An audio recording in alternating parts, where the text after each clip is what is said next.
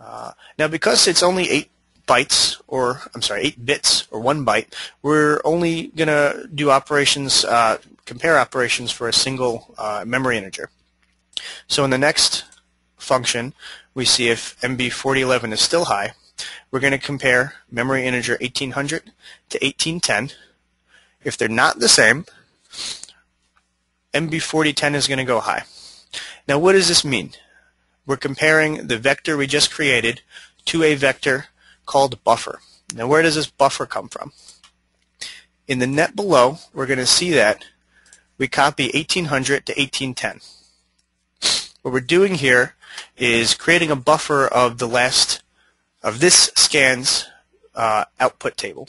We go around the scan, we come back in, we create a new struct into 1800, and we compare. If there was a change from the last scan to this scan, we know we've had a change in our outputs. So we've updated the output table. Now, what this is doing, again, is letting us know between scans if there was any change to the data we've put into the struct. In this case, if any of these outputs change, we should expect that MB4010 should go high. Okay? So we're going to use this information to determine when we send the message. If we look at nets 5 and 6, we'll see that if 4011 is high and there was no changes, we're going to run a timer, a 100 millisecond timer, and the output of this timer is to run our send command. Alternately, if there is a change, MB4010 will go high, and in net 6 it's going to run the send command. So the two stipulations we have here, either there was a change to that output table or 100 milliseconds has passed. We send the information to the EXRC1. Okay?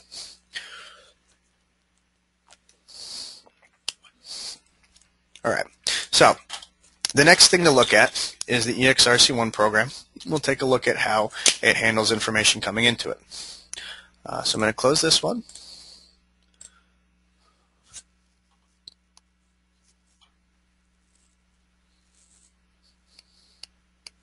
And I'm going to open the EXRC1 program. Again, the CAN master for EXRC1 and the EXRC1, these are the default programs we give as examples, and the default program that comes in the EXRC1. Let's take a look at now the input side. I'm sorry, we're still looking at the output side. Okay, so what we should expect to see anytime we're trying to get information specifically from a controller or a device, message arrived from Unit 1.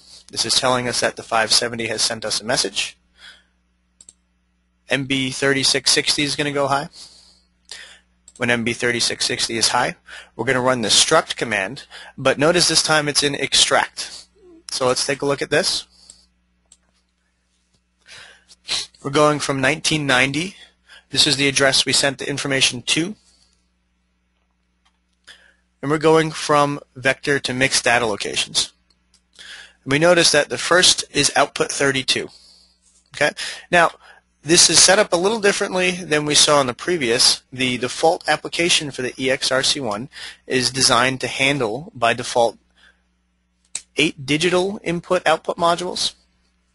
So if we have many DI8s, or we have TO16s, the 16 transistor output, or RO16s, the 16 relay outputs, by default we're set up to handle communication to them.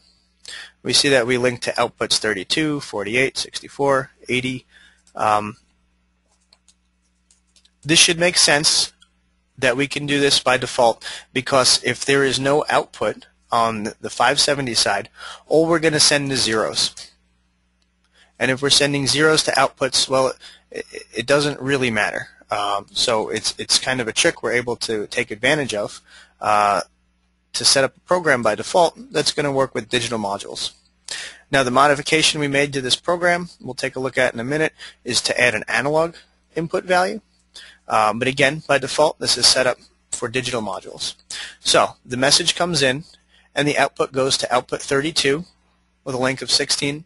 Of course, we had only 8 bits, so we're going to update outputs 32, 33, 34, 35, 36, 37, 38, 39, whichever of those bits was high. Okay. Again, this is how we receive and put the information into the correct place. Now the other portion of this is the check alive. And again, we're going to run the check alive for ID 1. If we don't have a check alive for 1.1 second, we're going to come down, and SB3 is a 1 second pulse. So every 1 second we haven't, we're going to drive MB4090 high. Now we have a couple special system bits for the EXRC1. System bit 252 is the LED on the EXRC1, which is going to blink when we don't have communication. And system bit 254 is the system bit that turns off all of the outputs and inputs. I'm sorry, it's not going to turn off the inputs, but turns off all the outputs that are linked to the EXRC1 and writes them all to 0. Okay. So if we don't have communication from the master controller we're interested in, we're going to turn all of the outputs off. So let's go online and we'll take a look at this one.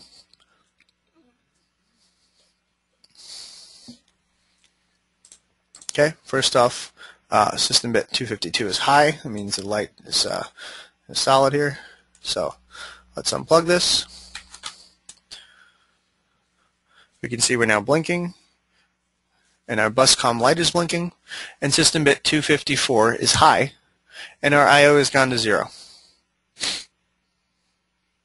Okay. When we connect the communication again, we take the negative transition and we reset 254. Okay. And the output should go back to the state they were in previously.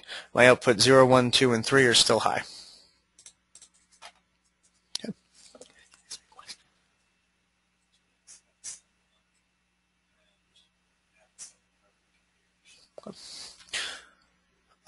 Okay, so we saw how we received the message. Let's take a look at the hardware configuration of the EXRC1. We see first off, under Remote I/O, we have the option for EXRC1. If we're used to using expansion I/O, we'll see those here. And this is what we can use paired with the EXRC1. So we have on our defined hardware configuration, EXRC1, we've set our I/O DI8T08 is our first module. Again, outputs 32 to 39. We should see vector copy. This is the information that's being written to by that extract command. And then we have an analog module, which we've defined one analog input on MI4, 0 to 10 volt, and an analog output also 0 to 10 on MI3. Now I've given this a startup value of 2056. This is a 12 volt, so the values are 0 to 4095. 2056 means we're putting 5 volts out on that analog output.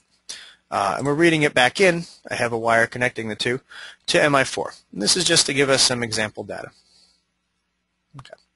So let's take a look at the input side. And what we should see here is something very similar to the send commands that we just saw on the 570, except now, again, we were working on the 570 with a single memory integer. We're going to work with an entire vector of struct information. So again, MI2040 CANbus send status message. We're going to compare it to 0. If it's 0, there's nothing waiting and we can send messages. MB4092 is going to go high. We're going to run our struct command. This time, we're taking all of the available digital inputs and we're building them into a vector. So this again assumes that we can have 8 DI16s connected to this module. And even if we don't have 8 DI16s, the values are 0. And if the values are 0, they don't matter. So again, by default, this is set up to work with digital input and output modules. Now we're building this from mixed data locations. We're going to save it to MI2000. Okay, and you should notice we have total bytes is 16. Okay, so we're collecting all of these into 8 memory integers. MI2000, 2001, 2, 3, 4, 5, 6, and 7.